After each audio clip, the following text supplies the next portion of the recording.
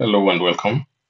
In our previous video, we were able to create the blog page, and we were able to also create the view for individual posts, such that whenever you click on any of these cards for the blog post, it navigates you to the actual blog posts, which are represented also by the UUID, unique identifier. So in this, as it is right now, we can only create posts from the administration panel, and this should not be the case.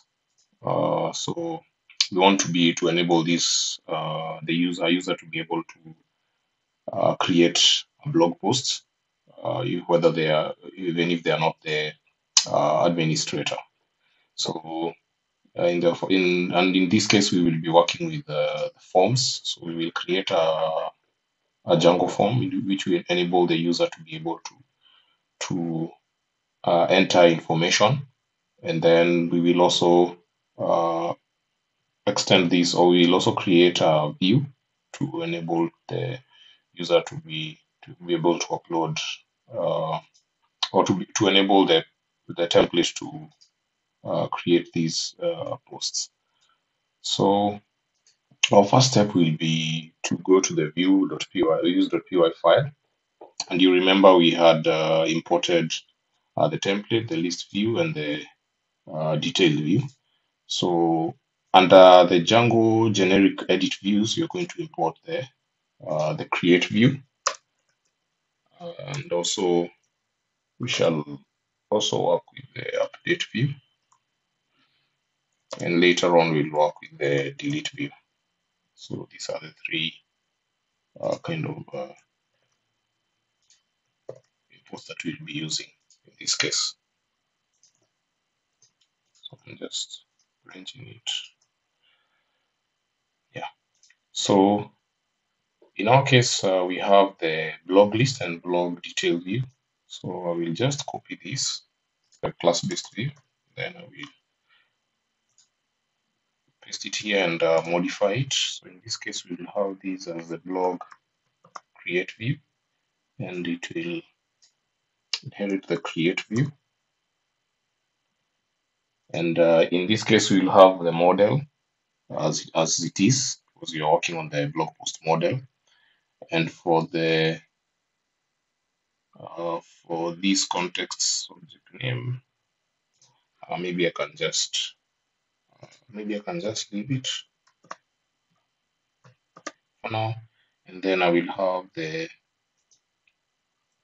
blog article create, delete. And then I will do the same for the edit. And in this case, I will call this update, which will enable somebody to maybe amend the post or change something. So we will call it, we'll use update view. Then I'll just call it update. Similarly, we'll do the same for this. And then finally, we will have the delete view.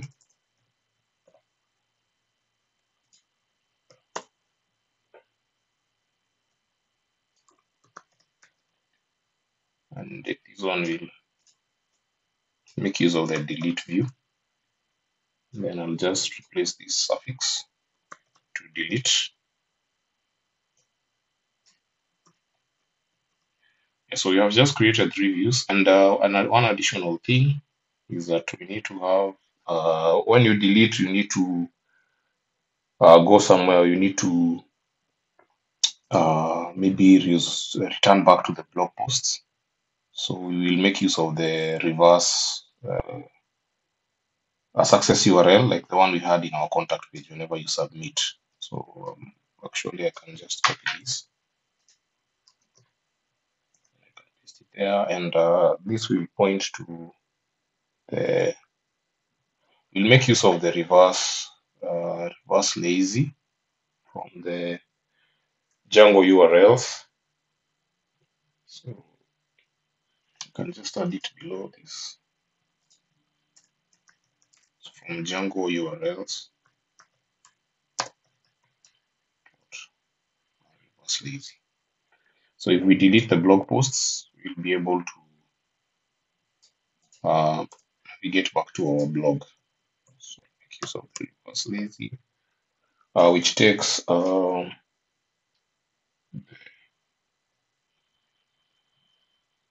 the URL for the blog posts, which I'll copy from the main blog. So we have these blog posts. Inside the views, we'll add the blog posts. So whenever you delete otherwise, if we do not add these, then you're going to have to see some errors in the page. So I'll now create these templates, and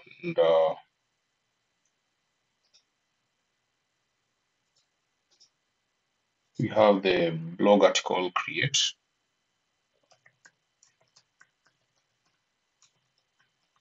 .html. Then we have blog article delete.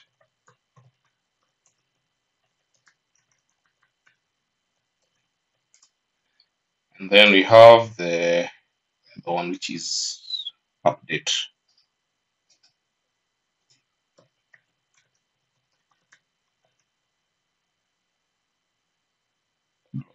Article update .html. So we have the three HTML files, and now the next thing will be to create these forms that work with the forms for these views for creating and updating at the very least. So let's work on that by opening the forms.py file. So we only have the contact form. Yeah, we only have the contact form. But let's see what happens when we will plug in we'll add in the views here in the urls.py first. We have the blog create view, then we have the blog update view, and finally we have the blog delete view. And I'm just going to duplicate this. We have three new views. So we have this one will be blog article create. This will be blog create view. And we will, whenever we are creating, we do not have these UUID, so we can just set it to create because we do not have the blog post yet. So when we are updating, we already have these UUID. So we will have it there. Then we can add update at the end. And then it will be blog article update. And then finally we have the delete view. And this one will have the delete suffix, blog article delete, and then we'll also have the delete route added. So we've been able to add the three views for creating, updating, and deleting. So this is, think of this like the CRUD kind of a workflow where we have the create, read, update, and delete. So we have the next thing will be now working on the template, and I'm just going to copy this form. Actually, let me just copy the entire HTML. We'll start with the create, and I'm going to add this as blog.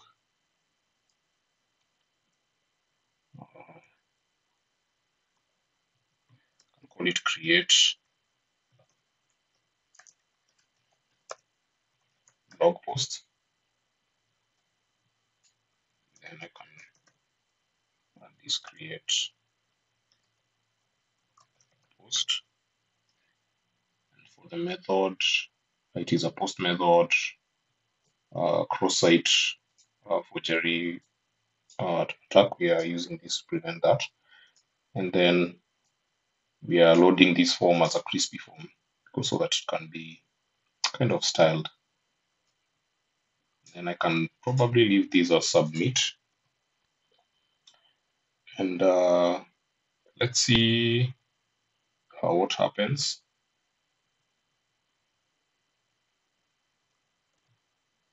when I go to the create page. So we have blog post create. Yeah, so we are missing something called fields. Okay, so whenever you create a form, whenever you create the view for the post, you need to add which fields do you want to see or which fields do you want to make use of. So we are going to go back to the views, and inside the create view, we are going to add something here called fields. And those fields are going to be gotten from these models. So I can make reference to the model. So the ID is not editable. So we'll have the title, author, and body. Let me just begin by that, and they'll be in a list. So we have the title, author, and then we'll also have body. Let's see for starters how this looks like whenever we do a refresh. Yeah, so this is how it looks like. Okay, so probably I can add some title there. And you can see we have this author, then we have the body. So let me go to the body, at the model, and see all the other fields. Here we have published, created, updated, category. Yeah, probably we can add the category inside the view.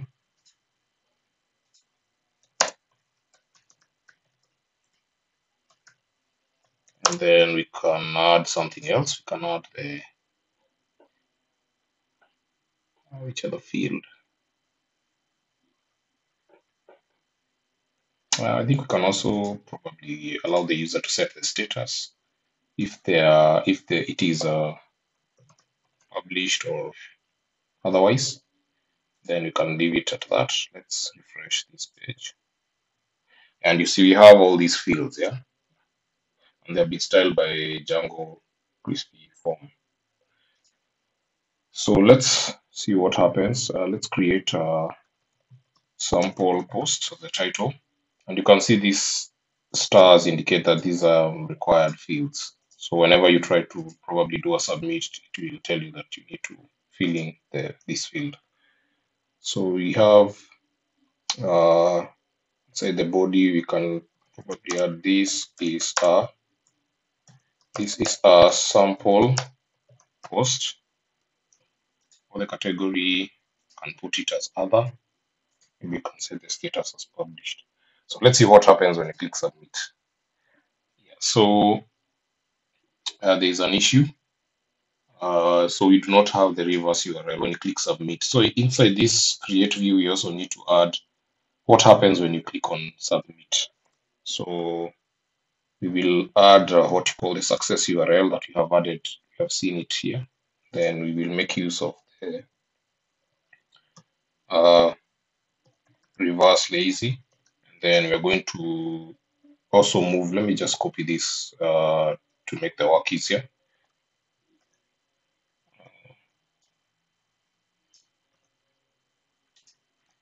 So I'm going to do a refresh. Whenever I may now do a submit. Yeah, you'll notice that it has added twice. I had already clicked submit earlier. So that's why it has done this. But nevertheless, we can see that the logic is being kind of respected or followed. You can see this is a sample post. Let's try creating more posts. Create.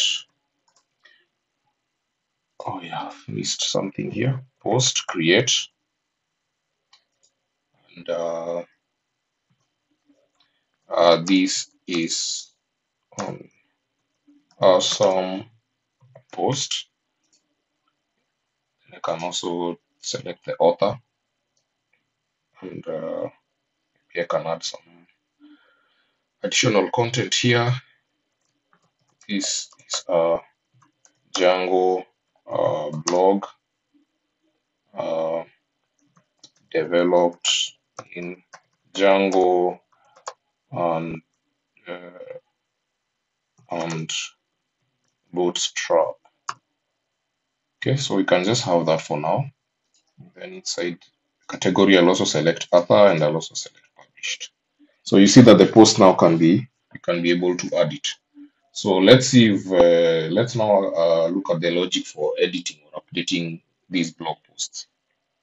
So we will go back to our code and inside the uh, edit or update, we'll just copy this logic here. I'm going to paste it and I'll call this title edit blog post and I'll add the title here as edit post and I think I can try and change the button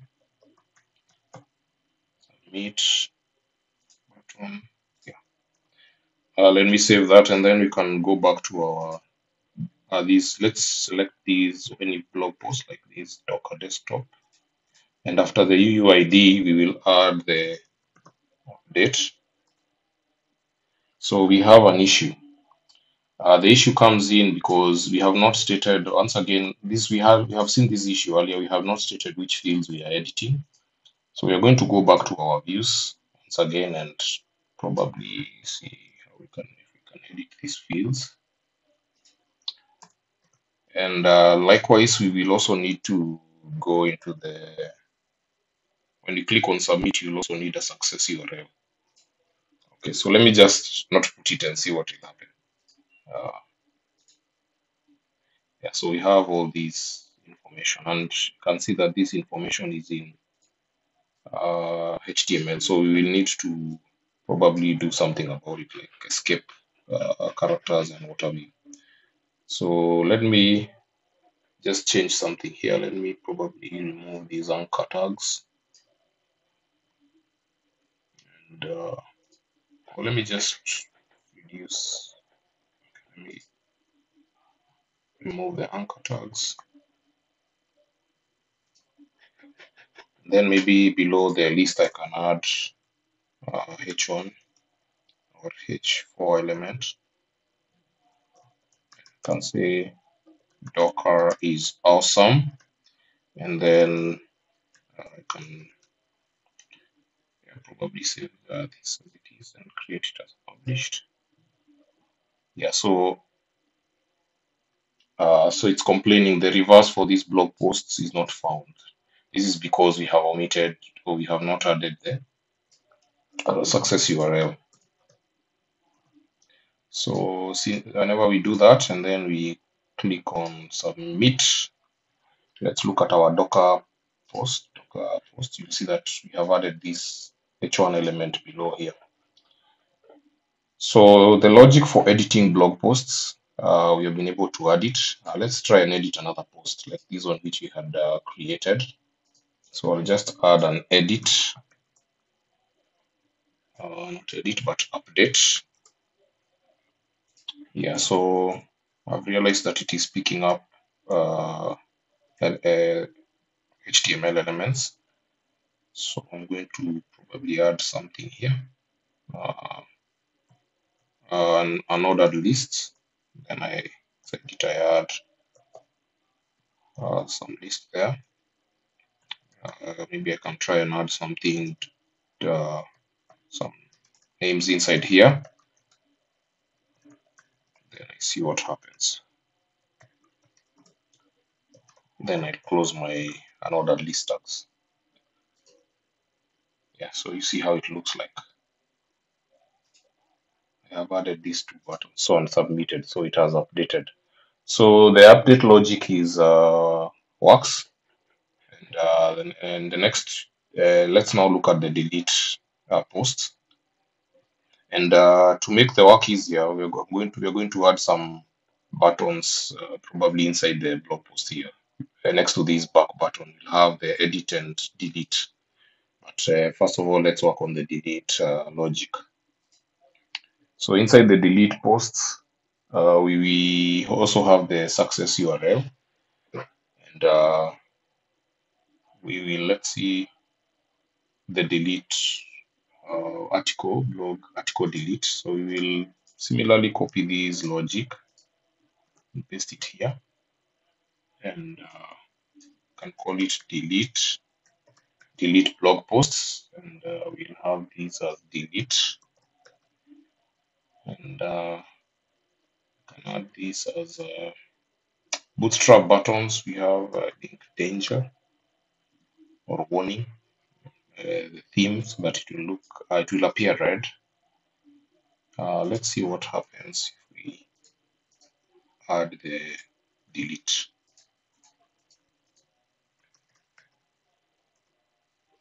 So you can see it is asking us if we really want to delete. It is not very please. It's not very arranged very well. So I need to add some text here that asks, do you really want to delete this post? And I don't know, probably I can add it somewhere. Not sure whether I'll add it inside here, or you really want to delete these posts. Let's see what happens. Yeah, so it asks you, do you really want to delete this post? And you can click yes, or you can move back if you wish. I think I can add another button here. I can call it, I can call it, what I can call it, maybe primary button. And then I can maybe say, I think I already have the back. We do not have the back button. So go back, and actually this one I can just set it into an anchor tag, and which will be of type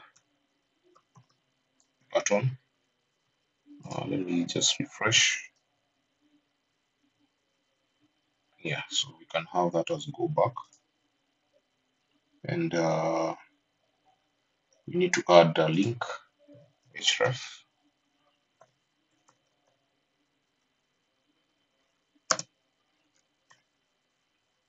which will be equal to, it will take us back to the blog post, and I'll have to fetch that URL from the urls.py, the specific blog post. So we can say blog article, delete blog article. So I'll have the URL. The URL name is the blog article, and the arguments are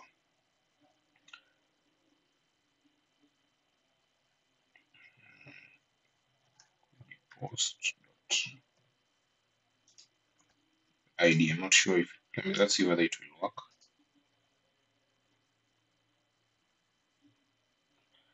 We can also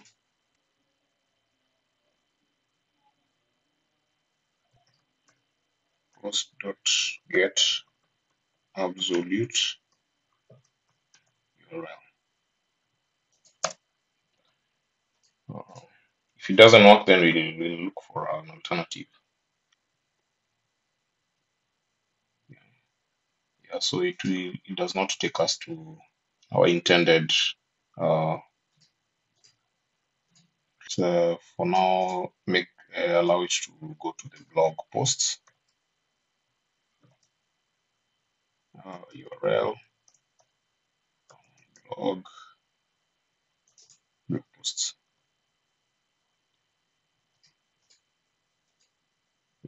So if you click back, it's going to take you back to the blog post. If you submit, then it deletes the post. So we have two sample posts. Let me click on this one and add a delete route. Then click on submit. You'll see that it has disappeared. I can also delete this other one as well. I'll click on submit, and you can see now we are back to having all our 4 posts.